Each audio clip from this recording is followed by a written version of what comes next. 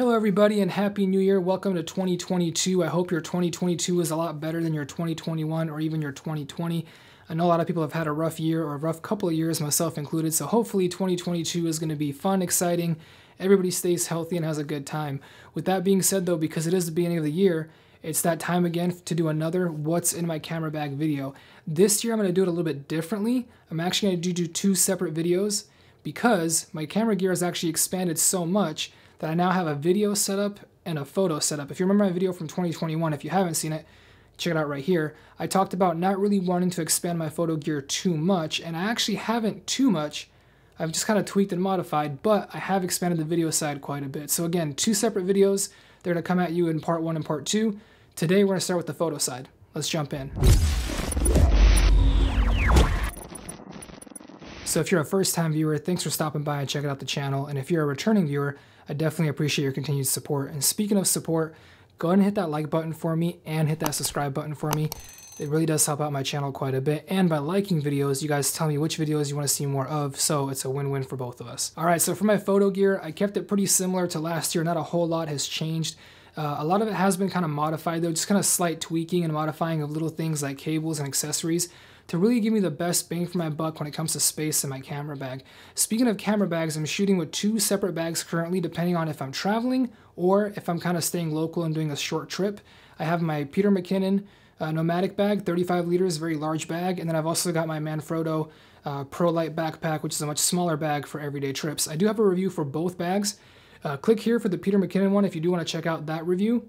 And then if you want to check out the Manfrotto review, there's a video here as well. So a couple of options for you there. All right, so speaking of bags, let me grab both bags and I'll show you what they look like. All right, so here are the two camera bags. This is the Peter McKinnon Nomadic and this is the Manfrotto Pro Light. Like I said, one is for travel, one is for everyday use. Let's dive into the actual gear that goes inside these bags. So on the photo side of things, not a whole lot has changed. Like I said, I'm still using my Sony a7R IV, which has been fantastic. I do have a review of that camera. If you do want to check it out, you can click right here for that. But the gear itself is pretty similar, like I said, just a couple of small tweaks. Let's go ahead and go to the overhead view and I'll show you all the different items that are currently in that bag. So the main piece of equipment for my photography side of things is going to be my Sony a7R IV.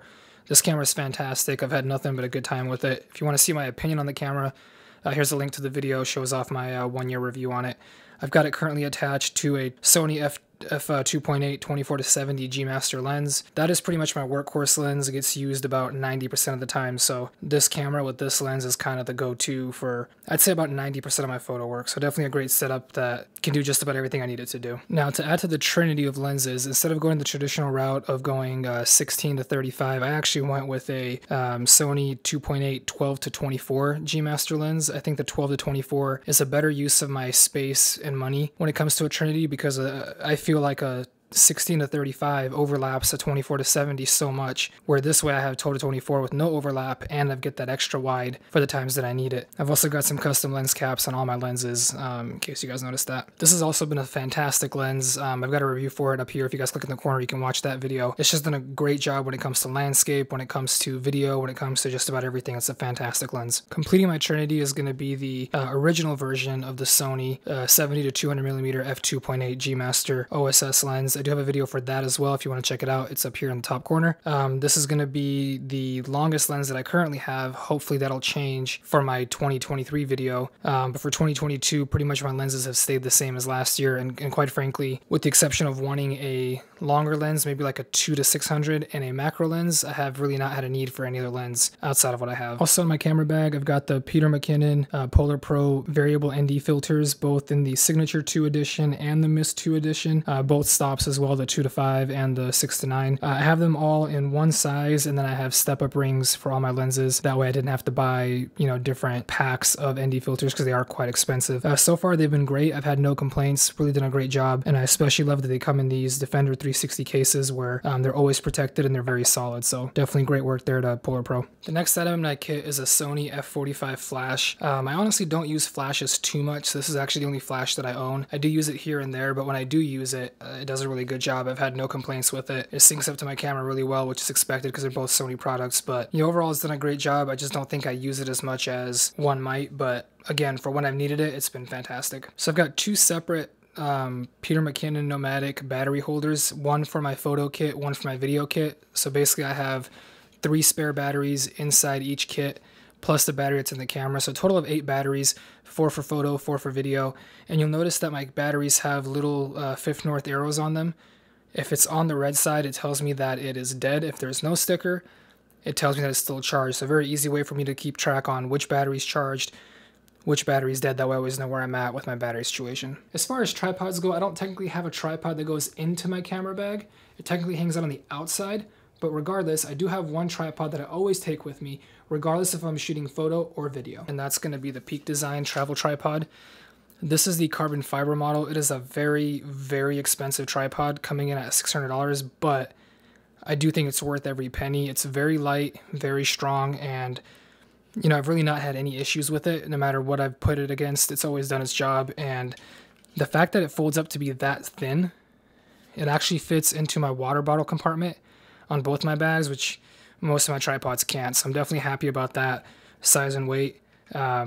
Obviously, it'll take some time to invest into something like this, but when you can, it's definitely worth it because it's something you can keep for a very long time and have very good success with. All right, so the next item is obviously a must-have. It's going to be the original Sony charger that came with both my cameras. Always have these on me because you never know when you're going to have to charge your battery on the go. I've got one in both my photo kit and my video kit, so always good to go when it comes to batteries. And speaking of always have items, also USB-C dock, mini dock if you will, Otherworld computing mini dock, regular SD card slot, USB-A, HDMI, a pass-through USB-C, and then obviously the plug-in USB-C cable here on the bottom. This is great for travel. If you need to charge anything, if you need to transfer data to a laptop, if you need to dock up to a TV, a monitor, whatever the case might be, makes this a lot easier with having one of these around. All my memory cards are stored in a Peter McKinnon Nomadic memory card case. Right now, there's not that many memory cards in it because they're all kind of scattered throughout the office, but normally that's where they go. Also micro SD in here, primarily the cards that I use for my DJI drone. So micro SD and SD cards are my primary go-to. I haven't really gotten into the CF Express stuff yet, the Type A's for the FX3, but this is kind of where it's at right now. Another Peter McKinnon Nomadic case. This one is going to be for my filters. So my VND filters are outside of the case, as you guys saw. This is going to be my other filters right now. That's going to be my circular polarizer. I've got some microfiber cloths, and like I said, for my variable ND filters and my polarizer, I have them all in one size, and then I have step-up rings for all the other lenses that I have, so that way I can just buy one set of filters and then a bunch of different rings to have everything work together, and then more filters on the end. I definitely have enough space in here for more filters, but I just don't see myself using that many filters, so it'll probably stay that empty for a while. All right, so another Peter McKinnon Nomadic accessory. This is going to be the accessory box or accessory case. This is probably the biggest change from the last video that I made for 2021. I've been kind of trying to fine tune and continue to modify this case to have as much portability, but as much connectivity as possible. So I've been kind of modifying what's in it constantly, and I've gotten to a point where I think right now it's perfect. So in the top part of it, I've got a pen, I've got a little notebook, and then I've got my business cards all up in there, perfect, ready to use whenever I need it. And then the bottom part is all data transfer and charging. So right off the bat, I've got 2 of these pucks. They're fantastic. They are 65 watts, so plenty of power, and they can actually run 3 things at one time. So 2 USB-C and 1 USB-A. And like I said, I have 2 of them, so I can actually charge 6 things at one time. So no matter what I have with me, whether it's cameras, phones, other battery backups, whatever the case might be, it can all charge from these 2 pucks. I also have an actual Apple one, just as an extra one for charging, you know, an iPad, an iPhone, whatever the case might be. Outside of the pucks, I have all the cables that I might need, all mixed throughout. We've got, you know, USB-C, USB-A, micro, mini, lightning, Thunderbolt. It's all in there. So no matter what I need to charge or transfer, no matter what, I'm good to go. Even an Apple Watch charging cable as well. In the front part here, 2 very important items, 2 power banks, 10,000 milliamps each, multiple ports on each. So again, I'm always good on power, whether it's plug-in power or portable power, I'm always good. And then below that, more cables, lens cleaning accessory, and then probably my favorite cables of all time. They're super tiny, very flexible, rubbery, and USB-C on both ends. And they're actually fast cables. They're actually charge fast and transfer data fast. They're perfect for putting a device and a power bank in your pocket. You just fold it in half like this, charge them together, keeps it nice and small, or for transferring data, keep your, you know, hard drive close to your laptop. Perfect way to go. So like I said, this is a kit that I've been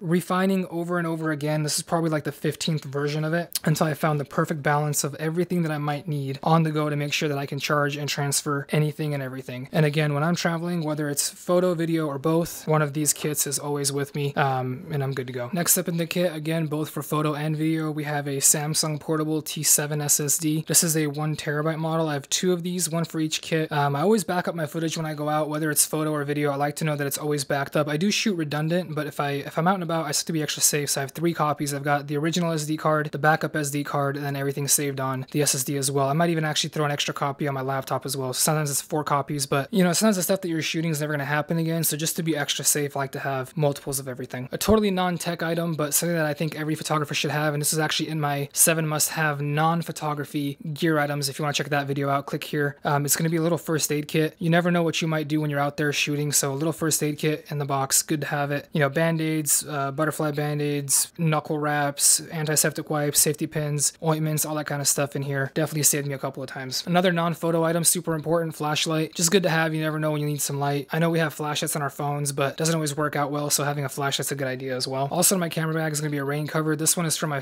Peter McKinnon bag. I also have one for my Manfrotto bag as well. You never know when you're going to need it, so always have them with me. And speaking of rain, I also have these Ruggard rain covers for the camera. These are kind of like plastic bags, but a little bit tougher. And I've got 2 different sizes depending on the size of the lens that I have attached to my camera, but this will basically cover the camera body and the lens while still allowing you to shoot through the front of the lens. So definitely good to have in an epic downpour. I know the cameras are weather sealed, but sometimes the rain is so bad that it's just good to have one of these with you. Also nice to have are some tools. So in my kit, I always have my little tiny wrench. It's really tiny, but really good for random little things that get loose. And then with that, I've also got my small rigs multi-tool. I talked about this at great length in multiple videos. This thing is just awesome, especially for 20 bucks. Got a lot of different tools that no matter what happens, whatever is loose, whatever needs to be tightened, you can do it with one of these. Another must-have item for me, whether I'm doing video or photo, is going to be a remote. I've got a third-party brand remote here, pretty cheap. It was like 20 bucks, maybe 15 bucks, but great for just doing a shutter release when you don't want to shake the camera, or if you're doing video and you're too far away, it's easier to just hit start, stop, record, all from a little remote. So definitely a lifesaver in certain situations. So that's pretty much it when it comes to photo gear. Again, like I said, the next video is going to show my video gear.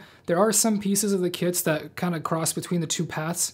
Obviously my camera bags, some of my lenses, battery packs, all that kind of stuff does go back and forth, but there is a clear line between what's photo and what's video. With that being said though, I hope you guys liked this video. If you did, hit that like button for me, that way I know to make more videos like this. And if you haven't already, hit the subscribe button and hit the bell, that way you know when my next video comes out. Alright, so thank you for watching, have a great night, and I'll catch you in the next video. Peace.